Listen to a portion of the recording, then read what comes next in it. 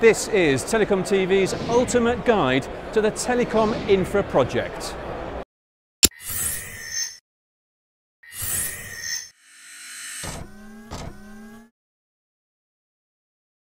The Telecom Infra Project was established in February 2016 and now has more than 500 member companies.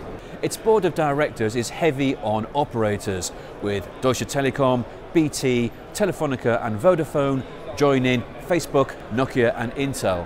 The goal is to disaggregate the traditional network deployment approach by working together as a community to explore new technologies, develop new business models, and also to facilitate new investment. Work is allocated into three areas: access, backhaul, and core and management, encompassing 11 separate project groups. The Edge Computing Project Group is focused on enabling operators to more efficiently deliver new services and applications by using MEC to turn the RAN network edge into an open media and service hub. The operator typically have a lot of central offices around, in the thousands, right? And then if you count their cell tower presence, you're talking about tens of thousands, hundreds of thousands in some markets. And you compare with the typical data center, the scale is different. It's a natural place to be. So it's really becoming monetizing something they already have, the location. Bringing connectivity to remote parts of the world is expensive and challenging. The Open Cellular Project Group promotes cost-effective and sustainable base station solutions for rural areas using an open source platform.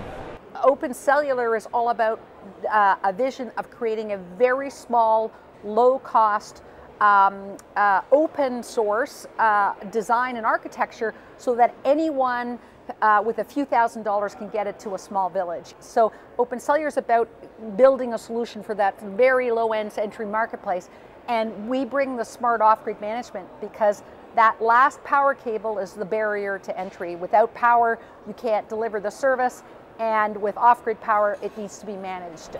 The vRAN Fronthaul Project Group is pioneering a virtualized RAN solution comprised of low-cost remote radio units that can be managed and dynamically reconfigured by a centralized infrastructure over non-ideal transport. So for example, in an in-building situation, when you want to do multi-host with the highest technologies on fronthaul, normally you need some really serious bandwidth to do that. Now we think with the compression technologies that we're testing out with vRAN, that we can get that down to using existing infrastructure. In other areas, in the remote rural areas, when you want to do multi-host, using G.fast for backhaul, for example. The Solutions Integration Project Group is developing an open RAN architecture by defining open interfaces between internal components. The goal is to broaden the mobile ecosystem to drive a faster pace of innovation and migrate to 5G as solutions, components and technology become available. The Open Optical Packet Transport Project Group is defining a dense wavelength division multiplexing open packet transport architecture that enables new innovation and also prevents carriers from being locked into specific implementations. We kind of put an optical colored interface on top of our top rack switch and became Voyager. And that was what we believe the first switch, router and transport white box that you can find in the industry. So we're partnering with Facebook as the primary software platform to run on Voyager. We're in the process of porting our software to the platform so customers can have full access to all of the software protocols and functionality they need. We have competitors, we have academia helping, supporting. We have, of course, a lot of operators who steer and control it, and that's how we gave our governance model too. We have an operator council that actually controls this group. The Millimeter Wave Project Group is defining 60 GHz wireless networking solutions to address the growing demand for bandwidth in dense, highly populated cities. The engineering effort will focus on creating a low-cost hardware design alongside an innovative suite of software tools and best practices. We are focusing on specifically like three scenarios: wireless to the home or building, backhaul for either small cells or Wi-Fi access points, or delivering backhaul connectivity for smart cities, right? These are the three fundamental areas that we are focusing on, and it's really building a fixed access network to deliver high bandwidth connectivity in these cases.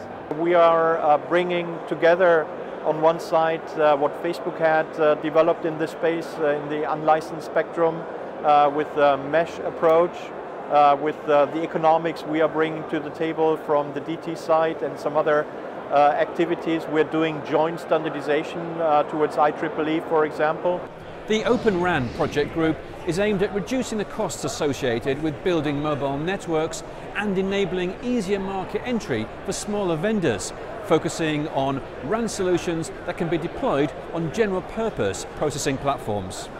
The end-to-end network slicing project group is focused on network slicing as it applies to new and upcoming network architectures.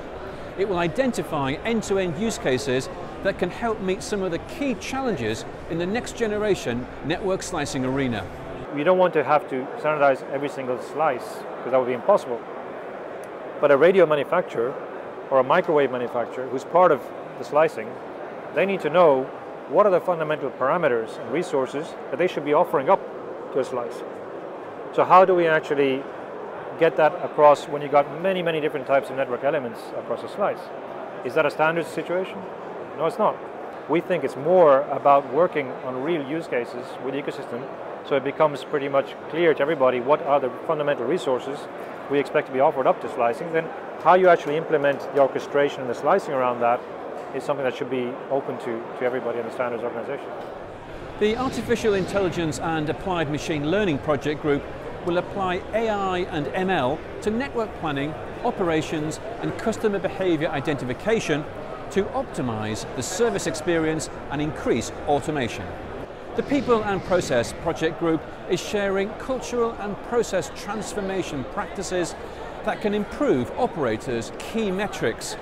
It is focused on continuous change culture, talent development and DevOps.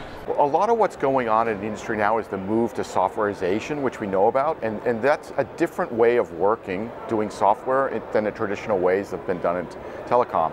And a lot of our engagement through TIP, we learned that this ways of working and culture and people and talent development was important to that. It's a bit of a change for the industry, and we felt that it was something we needed to include in TIP. If you looked at it in the whole, 1/3 could be taken from Facebook's data center experience and ways of working for software and apply directly. 1/3 of it, and we've learned this from the People and Process group, has to be adapted, and that's what we've done, collaborating with the operators that are in the group and the others. And then 1/3 of it doesn't apply at all. And then there's other things that the telco industry has that just we don't know anything about. But this is the power of the community idea, is by sharing and then developing it together and implementing it in the telco environment, we can learn and share what will work for the industry. The System Integration and Site Optimization project group is addressing system integration requirements with cost-effective and efficient end-to-end solutions that serve rural and urban areas in optimal and profitable ways. TIP has also created labs and telco-hosted ecosystem centres. The TIP Community Labs are designed to enable rapid, real-world pilots leading to at-scale adoption of new infra solutions. And we did set up a community lab in Berlin dealing with millimeter wave technologies. So it took us less than 1 month to bring it into place. It was great success. The TIP Ecosystem Acceleration Centres, or TEACs, are designed to create global sustainable ecosystems to attract the best entrepreneurs and innovative investors. I think these labs play, I would say, a three-dimensional role. One, of course, improving the concepts. Two is putting these ecosystem members together. And third is, I would want to put it as encouraging the disruptive startups to try and take bold new steps to really create and realize the true potential that is out there in this industry. So there you have it, the ultimate guide to the Telecom Infra Project. Keep watching Telecom TV for the latest in-depth coverage from TIP.